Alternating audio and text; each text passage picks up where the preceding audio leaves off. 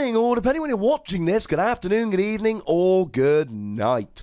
My name is Ross, and as always told, I had a voice of radio, so today I am bringing you a theory that I am starting to feel very, very strongly about. Loads of you have been asking me when my next VGC video is coming. This isn't exactly that, but it is about the video games because, ladies and gentlemen, I have become convinced that we are getting a remake of Diamond and Pearl for the Switch. But rather than just say that, rather than just tweet it out, I thought it would be fun to sit here and go through my theory. I don't have any advanced information. I might be wrong. I don't know this for a fact, but what I'm going to do is lay out my idea, lay out my opinions, and hopefully by the end of the video, you're going to be thinking, oh my goodness, Ross is right. Of course we're getting a remake of Diamond and Pearl, and if I had to guess, I would say before the end of the year. So, first of all, let's take a look at the release date of the Pokemon video game so far. This is something that really makes it look like the remake is coming.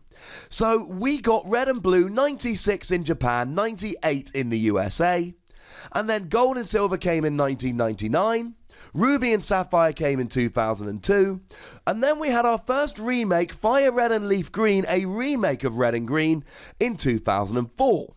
Diamond and Pearl came along in 2006, so 12 years, you know. It's about time for a remake, I'd say. And then our second remake, Heart Gold Soul Silver, in 2009. Black and White came along in 2010, before we weirdly, for the first time ever, got a sequel set, because Black 2 and White 2 came out in 2012. Now, they're all Japanese release dates before we went to worldwide release dates with X and Y, which came out in 2013 worldwide. And then we got our last remake, Omega Ruby Alpha Sapphire, in 2014. We then got Sun and Moon in 2016, and the second lot of sequels, Ultra Sun and Ultra Moon, in 2017. So with that in mind, one of the things we need to look at is the gap between generations.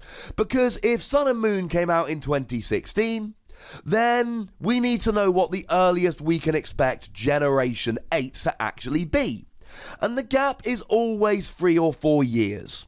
So between Red and Green and Gold and Silver, there was a 3-year gap, 96 to 99.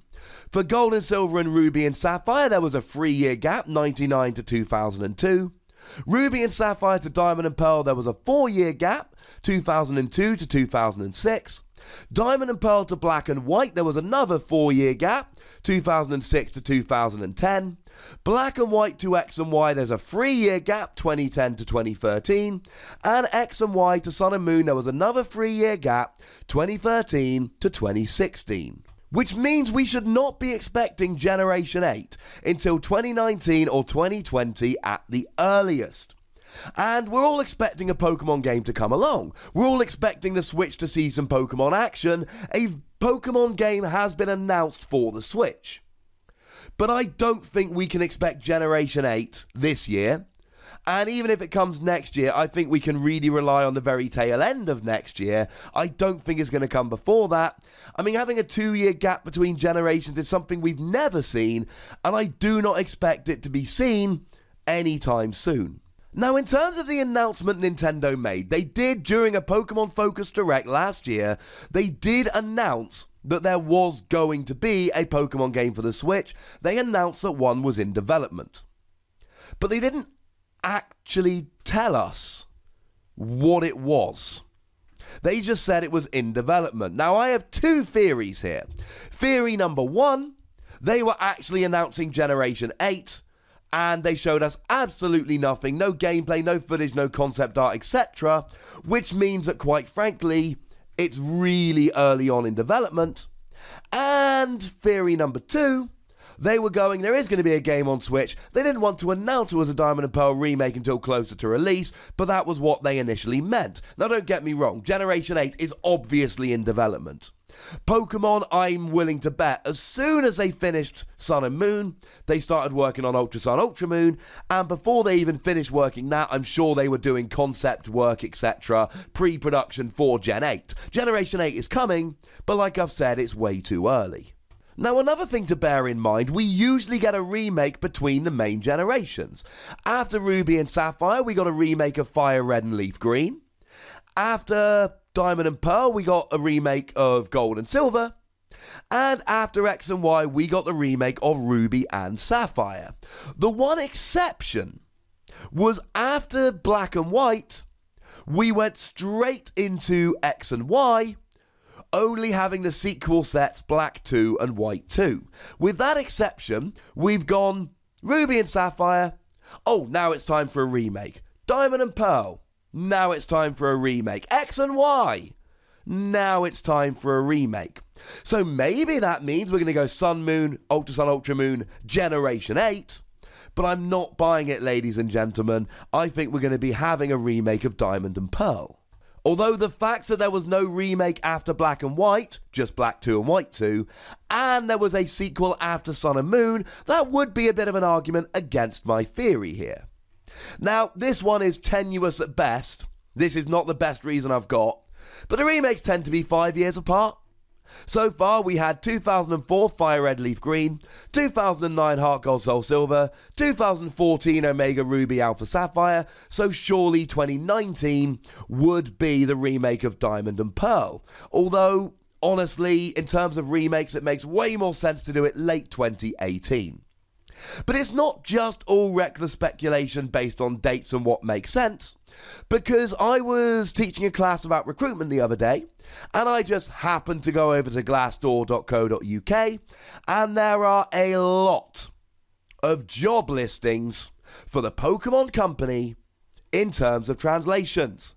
They want a freelance translator, Japanese to Spanish, Japanese to Italian, Japanese to German, Japanese to French, a localization associate, a localization specialist, Japanese to Spanish, a localization editor, French, a localization editor, Italian.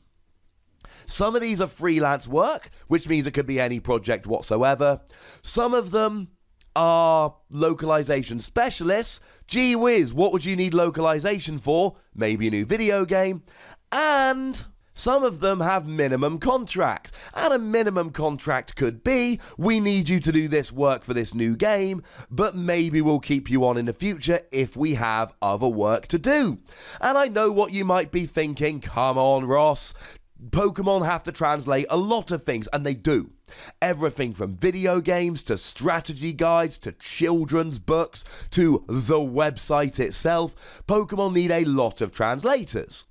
But if we look at the primary responsibilities, to translate everything necessary for the localization of computer games, including in-game text, manuals, and strategy guides. Now again, this doesn't have to be for a remake of Diamond and Pearl. It could be for a game like Detective Pikachu, not Detective Pikachu, that game has already shipped. It could potentially be for Generation 8.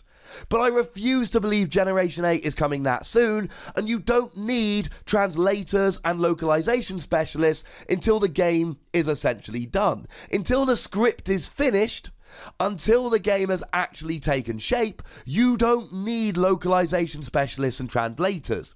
They come in at the end of the process. So unless Generation 8 is way sooner than we imagine, unless Generation 8 is coming this year or early next year, and Pokemon are already in a position where they've designed the game and written the script and all of that, and are heavily into development, we don't need this. We don't need these translators this early. We only got Ultra Sun and Ultra Moon in November 2017. I don't believe we're going to be getting a new game before that. It takes way too much time. But taking something like Diamond and Pearl, games where the design is already done, where we're not designing new Pokemon, where we can reuse huge parts of the script, where the basic story is written, okay, they need to rejig it, but you know what, ladies and gentlemen? It really does make sense to go for that. That is going to be a much, much quicker game. This would also allow Pokemon to test a game on the Switch before they go hard into Gen 8. Do a remake on the Switch, oh, this is what the Switch can do, now let's go to Gen 8. Now, they've never actually done that before, because the first game on Game Boy Advance was Ruby and Sapphire, a new game. The first game on DS was Diamond and Pearl, a new game, not a remake. And the first game on 3DS was X and Y, a new game, not a remake. Okay, that does hurt my argument a little bit, but it still makes sense to test the Switch with a remake before you go fully into the Switch. Now, the other thing is here, Nintendo has no big full game. In 2017, we saw Mario Odyssey. There's nothing been revealed so far that's the big full game for 2018. Now, we know Super Smash Bros. Could be coming this year, but we also know that Nintendo's online service is launching in September. Why would they not launch that with Super Smash Bros.? That makes way too much sense. So this would fill a gap for Nintendo in their full lineup this year, which at the moment it seems like they really need. My guess, Diamond and Pearl remakes late this year and Generation 8 coming in 2020. That is what I believe is going to happen. Now, as a side note, it's not coming to the 3DS. Pokemon said that the next main game would be coming to the Nintendo Switch, and if you don't think remakes are a main game, then why was Omega Ruby Alpha Sapphire the games used in competitive Pokemon tournaments when they were the newest game? I know they're remakes, they're still main games, ladies and gentlemen. They will be coming to the Switch. Also, on the 3DS, we've had Omega Ruby Alpha Sapphire, Sun and Moon, and Ultra Sun, Ultra Moon. We've already had 4 lots of games on the 3DS. I really don't think they'll bring another one. Pokemon have done what they can with the Nintendo 3DS. So to recap here, it's too early for Generation 8. We've got no info about Gen 8 at all. We are about due for remakes. We know that Pokemon is going to be coming to the Switch. There's a whole bunch of translator and localization job adverts. The timing of previous releases all point to this. There is a gap in the Nintendo lineup for the end of this year, and it makes sense to test on the Switch before going all in on Generation 8. And that is a very long-winded way of saying I believe we are getting remakes of Diamond and Pearl, and I think they're going to be coming to the Nintendo Switch late this year or maybe early next year. But you might disagree with me, ladies and gentlemen, in which case, good news. There's a comment section. Give me your arguments for why they are coming. Give me your arguments for why they aren't. Go nuts, but be nice. Make sure you like this video, subscribe to this channel, follow me on Twitter at the Wassy, and Twitch for some live action at twitch.tv/PTCGRadio. If you want to support the channel, get some bonus pods, then head on over to patreon.com/PTCGRadio, and do check out my other channel, Wassy Plays. We're close to 1,000 subs. Help us out. But by far the most important thing, as always, is to look after yourselves. Until next time. Thank you very much for watching. My name's Ross, and you've been watching PTCG Radio.